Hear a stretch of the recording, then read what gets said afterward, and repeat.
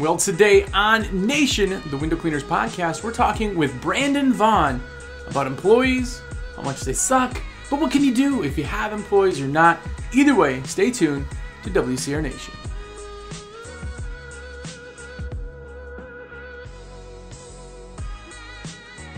What's up, everybody? Jersey here from Window Cleaning Resource, and you are here.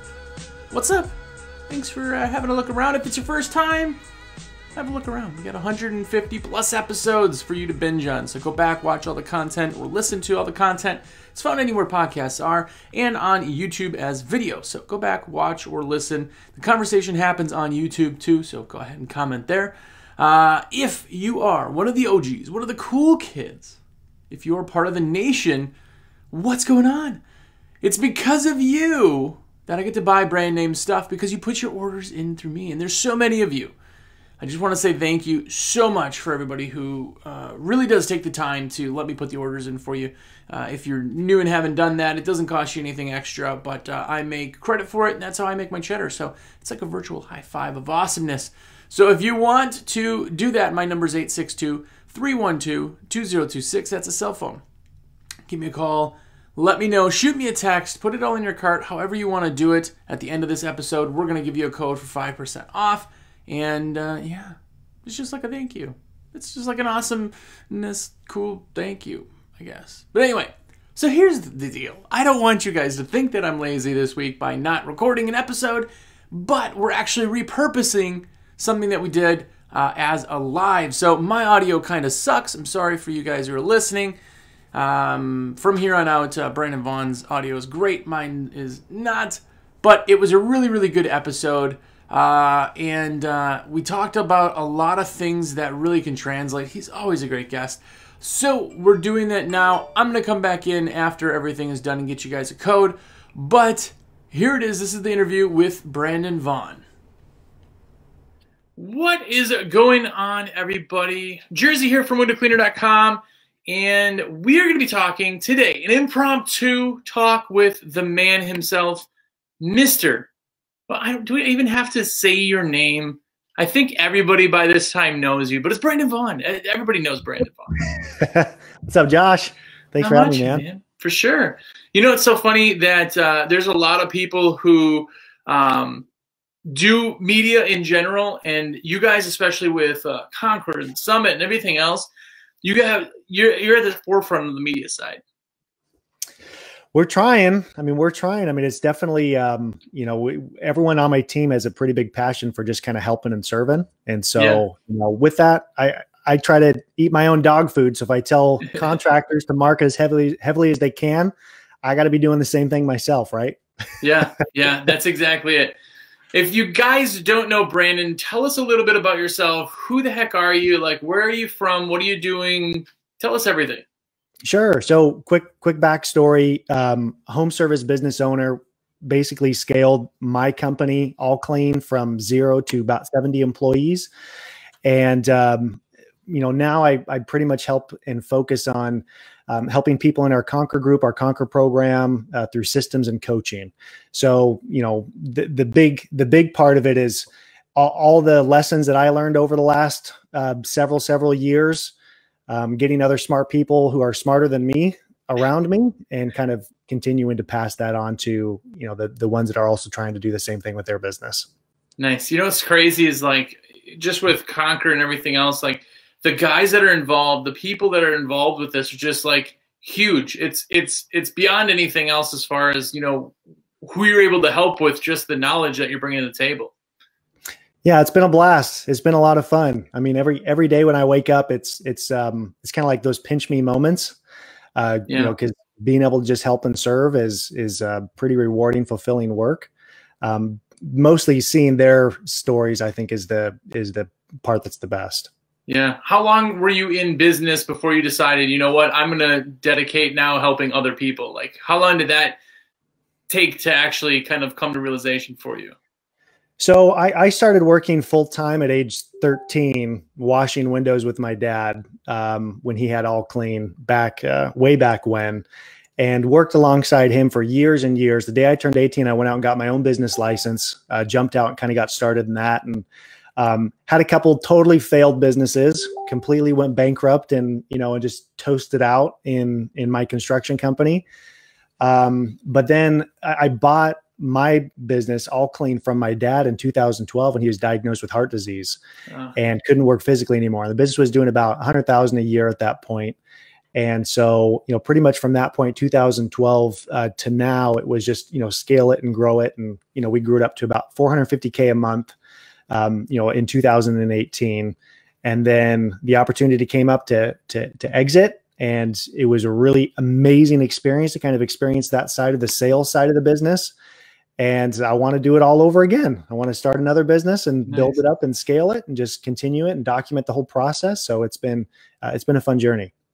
Isn't it kind of interesting though, when you start to help people where you get to like almost do the business thing again, like vicariously through them, all of a sudden it's like, hey, I just getting into the business. And you're like, oh, like I get to experience all that again, Yeah, absolutely. I think that's probably the most rewarding part of the work is being able to, see that happen again with other people, not just with one person, because the cleaning space is such an amazing industry, but being able to do one to many and see, a couple hundred businesses take that next leap and level up to the next level, I think has been pretty cool.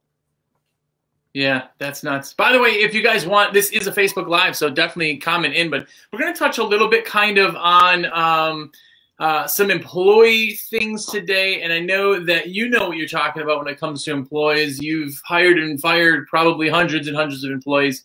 But I really think that right now is a really, really tough time for a lot of guys because everybody has more work than they can deal with, but yet they don't have the staff, and yet Amazon's still out there hiring people at $17 an hour to pick stuff off shelves, but they're not hired by us. Nobody wants to work with their hands anymore. Nobody wants to actually work outside when they know what that is. Like, let's dive in then. If you guys have any questions too on some employees themselves, that's kind of what I want to focus on today, is just the employee side. But how many people have you hired in your life, do you think?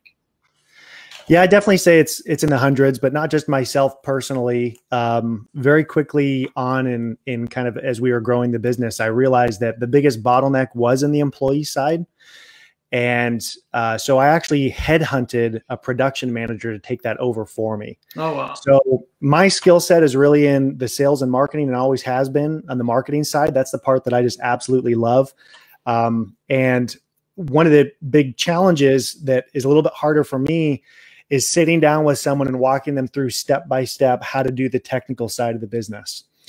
So early on in our stage of growth, and it was actually a big turning point for me, I hired a production manager that managed everything on the acquisition side of the employee side of the business. Oh, wow. And we learned a lot over those years. I learned a ton of stuff on company culture and how to actually have like a business that's worthy of attracting people in. Because I think that's a big struggle, is that people, are just like, I'm running ads and I'm doing my job postings, my job listings, but people show up and then 1 week later they quit. Yeah. It could be because your company is not like, extra special enough to actually keep those people on, or you aren't putting things intentionally enough to focus on the culture side of it. Or maybe the onboarding process isn't sifting out people well enough. Yeah. So my production manager, I actually recruited him and headhunted him. He was a manager of a trailer manufacturing facility, and he knew exactly how to run job ads, how to vet people, how to interview, how to screen, how to train, how to put together training systems. And he kind of leveled up our whole business because that was his strong suit, where to me, it was kind of one of my more weaker sides of the business, is the doing it consistently every day. Cause I have like super ADD and it's hard for me to stay focused on one thing. So when he owned that, he became all of our technicians' boss. And so I would literally come into the shop and see someone rooting around on the shelves. And I'd be like, "Hey, can I help you?" And he'd come back and look at me and be like, "Can I help you?" I'm like, well, right. I own the place. And he's like, "Oh shoot. My name is John. I just got hired on, I've been working with Steve, and, Steve hired him, trained him, onboarded him, and he's rocking it and crushing it and doing the performance reviews and everything else." So that frees you up to work on the other aspects of your business that are most important. Yeah. That's super important, is hiring people or surrounding yourself with people who are good at the things you're not good at.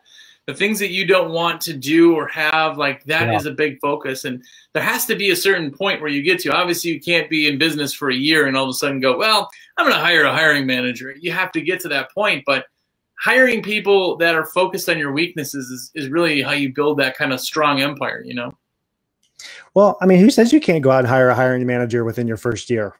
True. You know, I mean, because one of the things that I always look at is, you know, and granted, yes, to your point, not everyone is ready that quickly in 1 year. But I will say, had I to do it all over again, I would have a lot more of an investor mindset.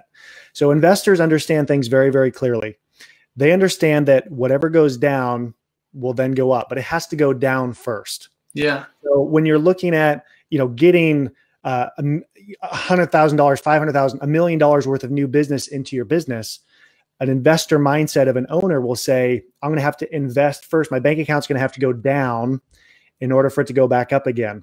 Yeah. And the same thing happens really with the sales side and the employee side. I've heard too many people say, man, if I could just find enough people, if I could just get enough people into my business, we could double this year.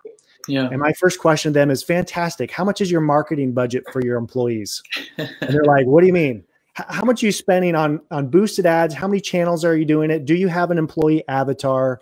You know, do you have really specific target customers? What are all the different channels that you're currently marketing for your, when's the last time you sent an email blast out to your customer list saying that you're hiring? Yeah. You know, do you have signs on your trucks? Do you have headhunter cards? What are you doing for it? And they're like, well, I got a free ad on Craigslist, $25 ad on Craigslist. Yeah, yeah. And it just gets lost in the noise and the clutter. It's all the same things: marketing for external customers and marketing for internal customers. Exact same process. Yeah. Exact same process. You have to view it as a marketing game. Yeah, I love that investor idea, though. I've like not actually heard it laid out that way, but that's what it is. You have to understand that you're investing in that. You know, a lot of people are just they're whimsical. Well, people should find me. Everybody thinks that their job is more valuable. People need you more than you need them. I don't need them. I could fire them in a second. Okay. Right. Yeah. You can't think that way. You can't think that way, especially if you want to grow your business or even just get out of the field. And I think the hard part is people are waiting for the results first before they then take the actions. Whereas you really need to understand that actually taking actions first can get you the results that you're seeking. If you're waiting for your business to finally calm down enough before you start putting systems in your business, you're going to be waiting a long time. If you're waiting for business to finally settle down so you can put that training program together, or, you know, you're waiting for this before you do this. Sometimes we, you know, as owners, we kind of have our priorities backwards, where we think that I have to, you know, wait for the results to happen before I start, you know, before doing this. And really, when you finally take those leaps of faith of hiring your first technician, hiring your first office manager, hiring your first production manager, hiring your first salesperson, you know, getting your second location, getting another truck on the road. When you actually start taking those first leaps of faith, it's still terrifying the first time you do it. But after you've done it, I've found that people are less, you know, they're less likely to you know, delay in making those decisions the next time because they've seen the results from it. And the hard part is that first leap, you know, taking that first jump and just kind of, but that's really where having someone who's done it before that's saying, you got this. This is exactly what you need to do. You got to trust the system. You got to trust the process, because business is actually fairly simple. It's already a model, and it's just following it, even though it's scary. If you're scared, it's actually a good sign, because, you know, to get somewhere you've never been means doing things you've never done before. So if you're uncomfortable, your business is telling you you're in the right place of when it's time to grow. Sometimes those freaky parts are the symptoms of your business telling you it's time to grow. If you're burnt out, you don't have enough time to do things in the day, it's your business telling you it's time to delegate, it's time to hire, it's time to build systems in place. Yeah. It's like a zip line park, if you've ever been. They say the longest line in a zip line place is the first one, because after you go off the first one, then everyone after that, it's like, oh yeah, okay, I get this. I know that. Yeah, I like that. Yeah, that's good. Yeah. So want to say what's up to Adam, by the way. Adam Tothero is here.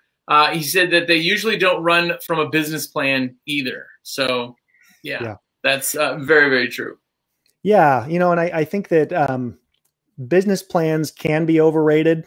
I think some people feel like, a business plan is like this, 12, 15 page long document. And then as soon as you get started, you realize that 90% of the stuff that you were planning on either didn't come true or I'm a really big fan of just putting together just like a budget, at least, of what you think's going to happen. And then just every month update it, rather than just have the one single business plan, make something that's flexible so that you can start getting data. I kind of liken this to the engineering process. If you come up with a brand new invention, the first thing you do is you build a prototype, and the prototype's ugly. It don't look good. It's like, you got duct tapes, sticking stuff together. You got like batteries, taped to the side of it because you don't have the 3D printed parts. You don't have all these. You just like building a rough prototype to just get a proof of concept, but you're testing certain parts of it, getting feedback, and then adapting it and getting your final working model. And you need that feedback. Sometimes we spend so much time building a production ready business plan that's like, this is exactly what's going to happen all these different times, so much time working on it. It's the equivalent of building a finished product before you've even tested if anyone wants it, if it even works right, if it gives you the desired results. So don't be afraid to just put together something really ugly and just kind of, a start. When I first started, I just wrote down what I wanted my goals to be for the year. And they weren't super sexy or super, detailed, but they were at least clear. And then over time, I honed in, a more finished working budget and working model. Yeah. Instead of a plan, it's like a dream, or, it's like riding your bike in the sand. You know exactly kind of where you're going, but I've never met anybody who could take a 5-year plan to make it happen to a T. Like, that's just so far out there. Even like a full year. I can't remember 1 year in all my business life that I've ever made happen. What I wanted to in the beginning of the year happened by the end. I mean, pieces of it have, but then there's other pieces where like, I did twice as much as I thought I would do. So that goal was beat. I've done half as much as I wanted to do, or this and this. Corona happened. I couldn't hire the people that I wanted to, but at the same time, and you just never know. Yeah. And, and my caution to anyone that's watching this is don't use that as an excuse to not do anything. Yeah. Because sometimes it could feel pointless to call your shots, to put any kind of a plan together, even if it's a rough one.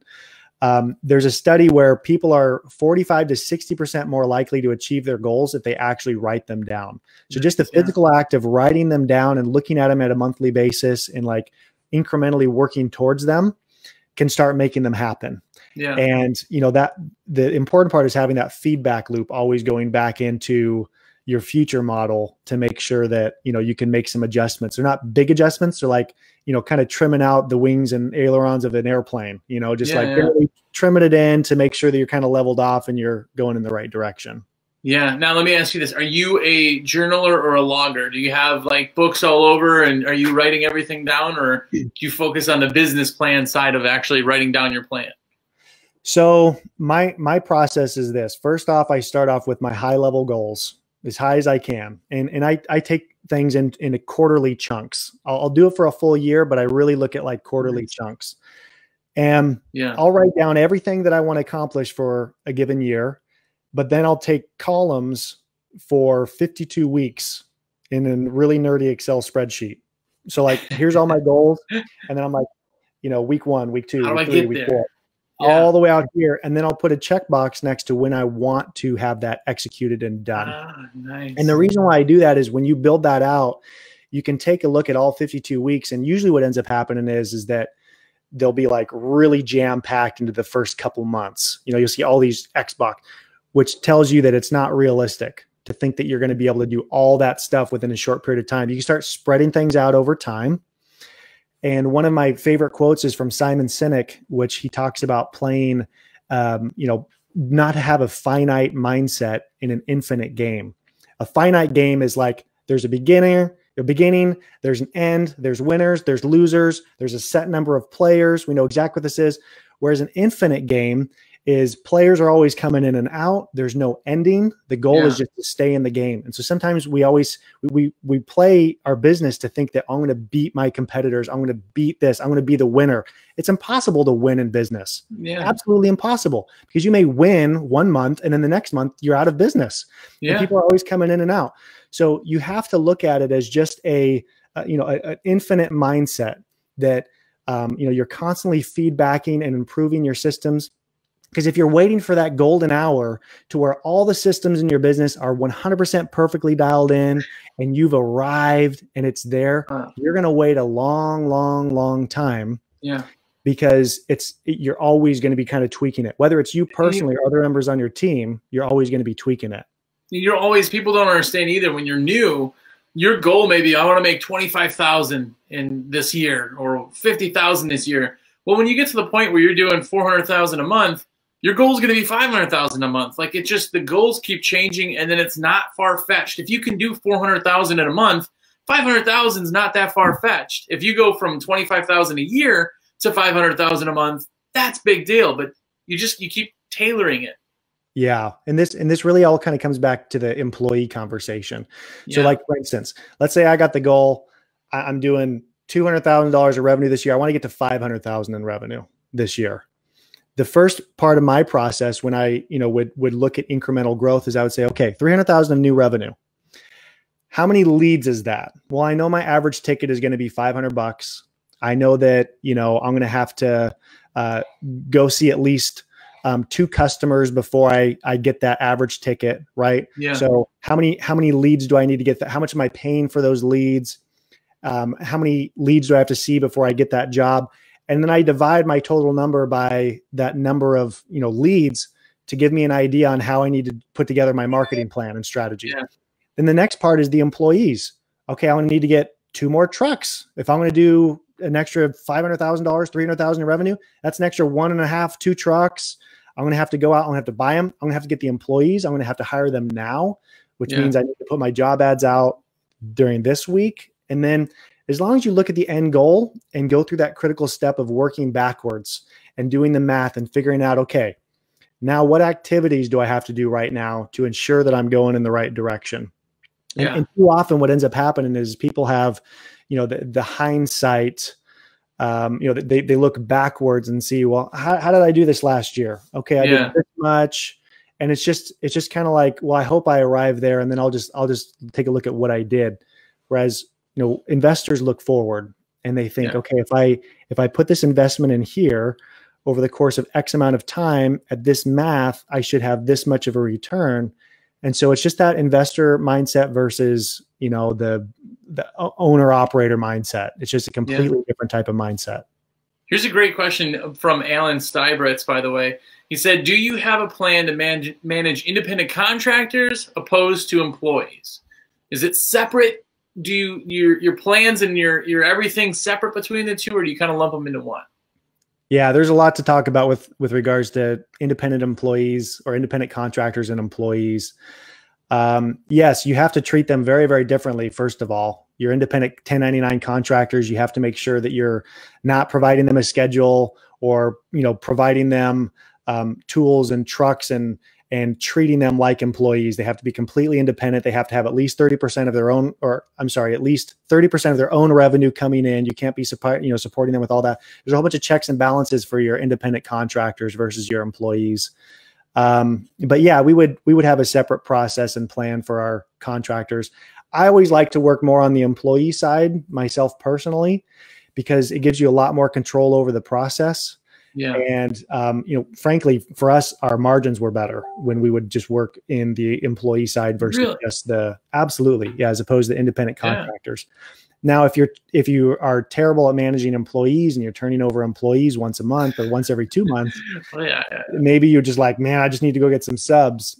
But if you work on your management skills and get some good leaders to manage people, develop your company culture, get a good hiring and onboarding process, to me, employees are the way to go, especially in the exterior cleaning space. Well, I like that you have, and it sounds bad, I guess, if you're an employee listening right now, but you have control of an employee where you can't legally have control of a subcontractor. So if you have good benefits and you have good, just perks and everything and a great work environment, they're going to want to stay with you, where a subcontractor has to find some of their work other places. They have to work with other people. It's not just paying somebody under the table. Oh, I make a lot more money it's not that at all, No, it's not. And actually, quick story.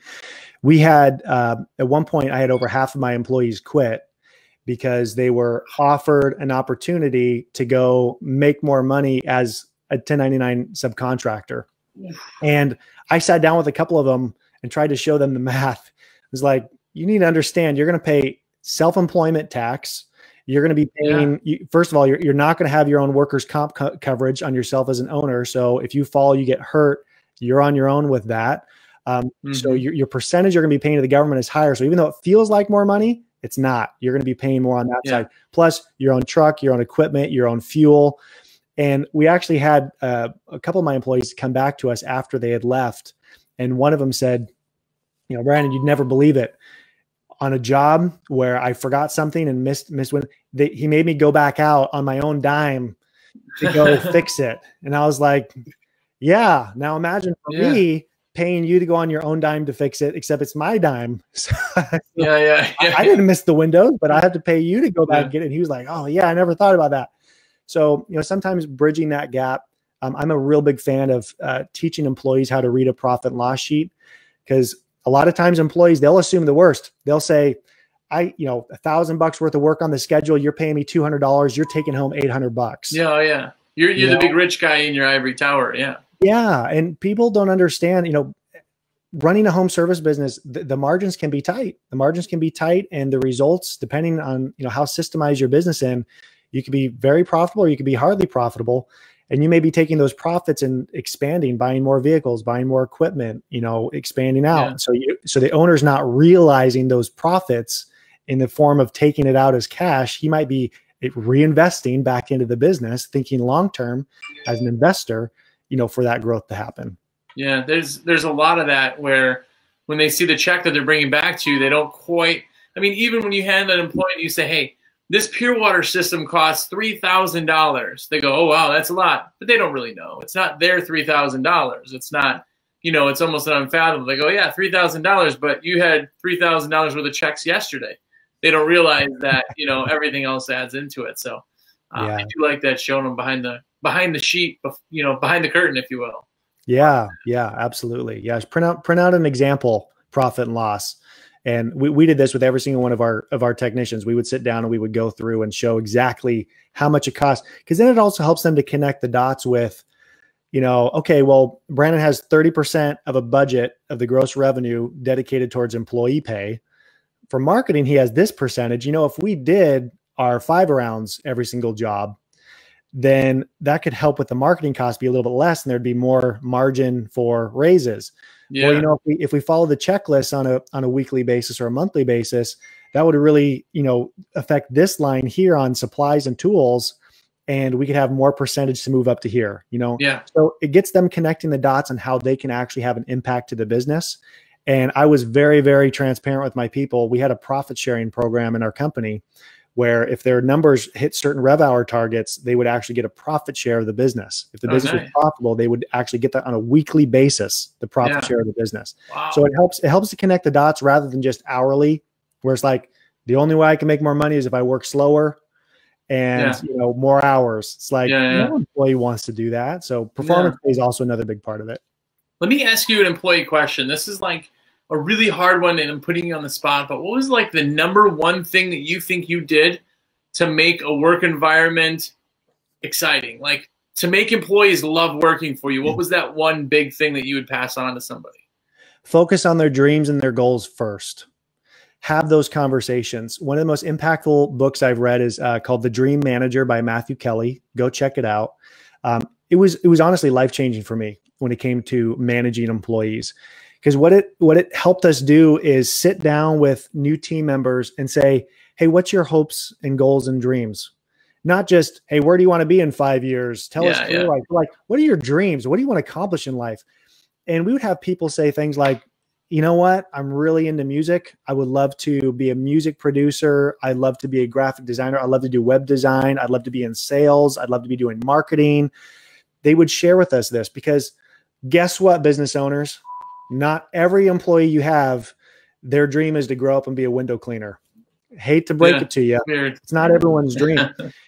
For some employees, it may be, a really good career for them. It could be a stepping stone for them to get in their dream job. We had transparent conversations with our employees to say, hey, look, we know you may not be here for the rest of your life, but if you're here for 2 years, while you're here for these 2 years, we're going to help you achieve your dreams. We're going to give you free education on how to, get that marketing degree. We're going to help you out with, sit down with you and talk about how you could transition over to a salesperson or into a management position. Here's the roadmap for this. We gave people free access to lynda.com, which is now LinkedIn Learning, to where they could level up their stuff, learn how to do Microsoft Excel and different other secondary skills, even management courses. We had business library full of business books that they could read and study. Maybe their goal is to be their own business owner. And then immediately people are like, oh, well, that's not going along with the business. Well, of course it is. Help them learn how to think like a business owner and watch the result to your bottom line when they start working in your business as if, they have the mindset of an owner. And when people leave, don't view it as some terrible thing, like celebrate it, talk about it. If it's something for they're stepping up and leveling up their life. And so that whole environment that we created sounds very counterintuitive, but people stayed on a lot more longer because they'd never experienced a culture like this. B, they referred everyone to come work for our company because they said, no company has ever asked me these questions. No one has ever treated me this way. And C, even if they did leave, they would still tell everyone about, that was one of the best jobs they ever had. It leveled me up and got me here. And it just changes the whole dynamic of a company. And it starts attracting people in rather than just, having a bunch of warm bodies just show up and just do the work. Like people are all aligned with the vision, and having core values really dialed in and hiring compared to those values is also a super, super critical part to make sure you get the right people on the team. Yeah. John just said, bingo, dream manager. We have a half dozen employees working on their future career while working with us. And those are our best employees. Yeah. I love it. There's nothing like a happy employee in general. Like some of us have been doing this. So even if you've only owned a business for a year or 2 or 3 or 5, that's so long that you have trouble. You've been a business owner so long that you have trouble remembering what it was like to be an employee. There's a whole different world when you don't sleep, breathe, eat. You don't escape when you own a business. You don't have a time to yourself. You don't have any of that stuff. Employees do. When they leave, by the time they get home, they've forgotten about everything. Like there's just a different culture. It's a different mindset. And sometimes it's very hard to kind of put the two together. Yeah. Chris Simmons just said too, in an industry that's not 9 to 5, how do you set expectation with employees that you may need extra hours in some weeks and less hours on other weeks? So again, our industry is very, very all over the place. We're squirrels. When we get it, we get it. When we don't, we have to pull it from when we did. How do you cope with that? Yeah. So for us, our performance pay system was probably one of the most critical parts of it. Our profit sharing program. We had some jobs that we had 36 gas stations that was on a regular route that we did once every 6 months. And some of them would require 2 technicians to be on the road for 2 weeks with the trailer going around servicing all these locations. It was all night shifts. Wow. So we provided bonuses and incentives and time and a half pay. We provided production bonuses if they got it completed within a certain window. Nice. We gave them per diem so that they could, get something extra for being it, to where people would actually fight to be on that route because it was such an awesome route for them. And then we had all kinds of other cool bonuses, like, them being able to, take their weekends and go fishing in different places. We had destinations that they could go on the route that were just really fun, to kind of making it a road trip experience kind of a thing. But even with our industry, we would have some start jobs that have to be 5 o'clock in the morning, sometimes weekends, sometimes these types of things. Really, a really good dispatcher that communicates really well with technicians is also a big part of it. Reaching out to the people rather than just being like, hey, you're working early tomorrow, or you're doing this. Having that really good, centered balance for communication makes a really big difference, Yeah. And I think that, the other part to it is in the performance-based pay, when they directly connect the dots to, some of these jobs that are off hours or, or other things, it's directly connected to their profit sharing program. and you have we had our dashboards of like first place to last place with all of our crews and their performance and how they did. That was a massive indicator to where people would pick up extra shifts, they would do extra stuff, and it just wasn't a big deal. Most of the people that we hired, they liked the flexibility of the hours shifting a little bit, being in a different place every day. So it could be your pool of candidates that are coming in that might be not liking the 9 to 5. Yeah. or wanting the 9 to 5. Yeah. Well, the big thing that I know too with doing, we did a lot of snow removal. So there was days that we would be, when I worked, of course, all of the hours, unfortunately. So there'd be days where I'd get off doing snow removal at 2 in the afternoon, and I'd be, going to the office to work till 10. So, but for regular people that are employees, again, this isn't their livelihood. They're not going, well, someday this will pay off. They have to have some kind of regularity to their schedule. Even if the hours aren't regular, they still have to know that, okay, I got about 8 hours that I'm doing this day. I have a substantial amount of rest time and off time, and then I get to do it again. So no matter how that stacks up, it's really hard to kind of run somebody and go, okay, well, you're doing 9 to 5 this week. Monday you start doing 7 to 8. And now you're doing 15-hour days and whatever else. And then we also need you to do weekends. And you're just, not everybody wants to work 60 hours a week. Right. Yeah, exactly. So, sometimes flexing a little bit too. We got to the point to where we had dedicated night crews so that, people could just be a lot more consistent. Setting customer expectations. Sometimes we say yes too quickly to customers. We say, oh yeah, sure. No problem. We'll do this, rather than pushing back and fighting for the technicians a little bit. Yeah. And saying like, hey, is it okay if we just get a little bit of a later start in here? Or, is it okay? This is our consistent time. People crave consistency, and so the more consistent that you can keep it, the better. And if you're just so quick to say yes to every employee or to every customer, no matter what, sometimes that can also lead to employee burnout. And if you're working people 60 hours, for crying out loud, go hire some more people. Stop paying overtime. Spread the wealth out a little bit. Yeah. Yeah. And again, back to that mindset of kind of, these people work for me. Of course it'll be fine. I'll just tell them it'll be fine.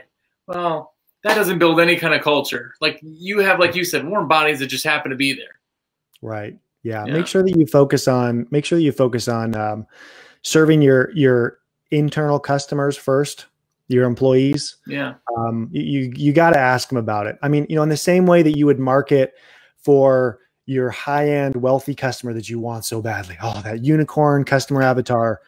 And you find them and you get them. And then when you get them, like, you take care of them. Oh yes, Mrs. Jones, we'll make sure we get the, oh sure, no problem. Everyone, those critical key accounts. What's a harder sale? Going out and selling $1,000, $2,000 job to a rich homeowner, or going out and selling to another person that they should come spend more hours with you every day than they do with their own families working for you and your company. Like, it's a way harder sale, and B, you actually still got to deliver. Yeah. And some people feel like, well, my business isn't sexy. I can't compete with these other, companies that have bean bags and, Google benefits and whatever else. Yeah. But it's totally wrong. There are people who love working for small family-owned businesses. In fact, they will quit a corporate job to come work for a small local family-owned business. Yeah. If you treat them like family and you give them that feeling of belonging, or what I call AIR, appreciation, inspiration, and recognition. Like, those are the three things that make all the difference in the world to people. So making sure that you're providing them with that inspiration and that feeling of belonging, like they belong to a family. You'll get people, they'll stop complaining about working 9 to 5 because they're just happy to be on the team. They're happy to give back because they know that you gave first and that you're serving them first. And not only is it hard to get people, but like you said, imagine if your employees, half of them left at one time. Like, that would cripple anything. You can't. You can't split that up. So for somebody who says like, oh, they work for me, I could find another one in a heartbeat. No, you can't. Like, the employees are the reason that you have that business. So I love the culture idea. Yeah. Serve them first, for sure. Well, thanks again, guys, for checking out WCR Nation. Again, if it's your first time here, thanks. Hope it was better than a cat video. Go back, watch everything you can. And most importantly, if you have any supply needs, I would love nothing more than to put your order in for you. It costs you nothing extra, and that's how I make my credit for it. My number direct's 862-312-2026. There's so many of you who every single order, you're like, hey, Jersey, it's in my cart. Put the order in. I just want to say thank you. You guys are absolutely amazing. Thank you so much for that. It is the reason that I can live on a private island here in the Bahamas with my private helicopter. No, not really. But thank you either way. Last one I heard was brand name Kleenex. So thank you for the actual brand name Kleenex. Again, if you guys want me to put your orders in for you, I would love nothing more. 862-312-2026. Save that number. Call me with questions or putting orders in. And most importantly, if you're putting an order in, the code this week is going to be Brandon. If you tell me the word Brandon, you're going to get 5% off your total order. Just text me with the word or let me know the word or whatever. Brandon Vaughn's a really good guy. I want to use his name kind of as the code. So do that. Again, 862-312-2026. I hope you guys dug it all right. I know it was kind of like a weird ending there, but either way, it's good. It's done. Thank you so much. And until next week, go out there and be epic.